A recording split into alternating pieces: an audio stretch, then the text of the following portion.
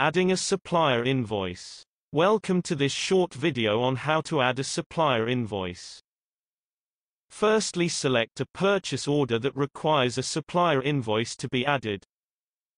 Then open the supplier invoice option, as shown.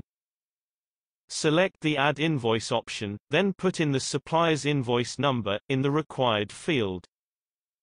You have the option to upload the actual invoice into Joblogic. The invoice will open up, as shown, to allow you to alter any lines as necessary. The purchase order will now show as matched on the invoice status. Thank you for watching this short tutorial.